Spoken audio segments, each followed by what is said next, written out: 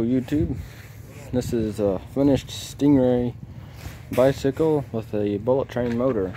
This is something that hasn't been done before. This is a bike a friend of mine gave me in exchange for an engine on his mountain bike, so I went ahead and motorized it. Again, I've only got the rear brake, that's all I've got there. I've got the electric start. I had to use a different battery. Since what they had was out of stock, I had to buy a separate battery, but it's still 12 volts, 7 amp hours, so it still cranks it. Full start, an electric start. A couple of notes that I got here that are different. I got a special adapter for this bike, for the sprocket. Holds it to the hub, keeps it hub centric and flat. There's hardly no wobble. It looks like an actual sprocket on a motorcycle going, not the wobbly Chinese kit that they come with. It's either wobbly or out of true. Then of course I got a single speed here and dice valve caps. Got the wide cranks. This crank was widened even more. You can see there's kind of a crimp. I had to widen that out to clear that there, and it's still pretty close, but it works just fine. That raspiness you hear, this motor is so wide that oh shoot, get over there. That the chain guard is now doubling as a chain guide as well. And this was bent around from my friend's motor kit. He didn't use it, so we put it to use on the bike. Another thing to note that we had to change was the exhaust, this design of exhaust. Well, I can put it anywhere. I had to change the angle quite severely, so it loads of back pressure. But a little back pressure doesn't hurt. I'll be getting a different exhaust that curls around sharply without a weld job. Hopefully all those studs and all that measure up like they should, but it is nice, like a little mini drag pipe. But I'll be getting another exhaust on my muffler. Isn't where my legs are. It's not too bad actually, but it's still close. A lot of this was close. So my centrifugal clutch is pretty close to where the chain rides it lightly, ever so slightly, pushes on it like that, and after 5 cranks it derails. So we fixed that. The light, if any of you have suggestions on wiring this up, I was told the green and orange wire are auxiliary power for like a light and horn, so I'm not sure what's going on with that. I'll try the orange wire next. So for right now I just used a USB charging light there and a USB tail light, which I'm still fidgeting with. There we go. Back there, they kind of twirl around, that's why I don't really like them. And this one here is starting to peel, but other than that, it's a real nice build. You just click it on, and it cranks right up. Or alternatively, you got a pull start right over here.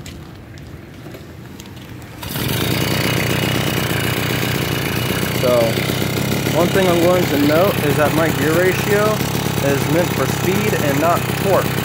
So I've already tested it up to like 32 miles an hour, and that's not its full potential. I'm sure it could get 35 or 40 miles an hour. After that, I get a little worried. Even on any bicycle, no matter how old or well built it is, there's a thing called weight and mass that the wind will just push around. I don't really like that. So we're gonna put stone right up here. We're gonna go for a little ride.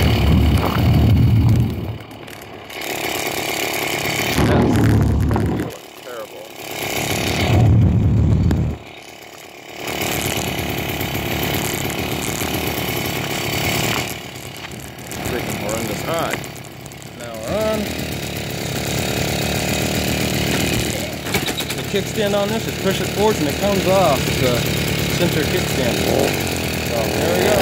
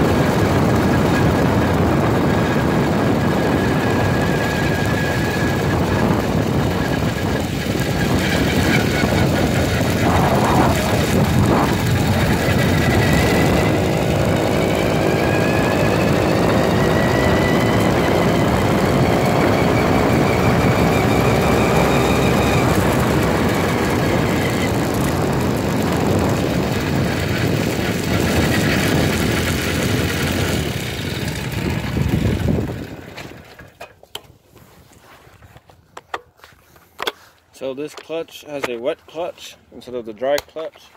Here's my other build over here. It's made out of a Chinese mountain bike. It's required several fixes. And just like that, the kickstand is set and we roll the front tires off the ground. Anyways, this uses a wet clutch system. You put the motorcycle 10W30 in there, and then that bolt down there, and this one here is just a dry clutch. And I've tried pull starts and all sorts of things with this one. They always broke. So far the Bullet Train's pull start is holding up. I've started it cold with that pull start before. Not ideal, but if your battery's dead, it's great. I haven't had a dead battery yet. So and this is a centrifugal clutch on this one. It is a dry clutch all the way around, both the manual and the centrifugal add-on. So quite a bit of difference. More professional looking, mostly compared to this one. And put a good old Schwin Stingray to good use. These bikes are real nice. The only difference is what I've done to fit this engine in here is I'll point out one of the more important things. The motor mounts that Pedal Choppers makes, they don't quite fit this here because there's 4 bolts, not just 2. So I had to make an adapter plate. Use the 2 down there, thread it into the plate, and then the plate threads into the engine crankcase right up there on both sides. And the only thing I had to do that hopefully no one else needs to do, they sent me the wrong adapter, so I needed to machine a correction on that diameter size. They sent me a 1.8 to the 1.5 or something like that, and it was the wrong size, and I needed to fix that. So now it's the correct size, all glued in with high temp JB weld, and it's been working good. Chain hasn't stretched a bit either. It's actually stretched just a slight bit, but it's a new chain. So we'll see what else it can do. Thank you for watching.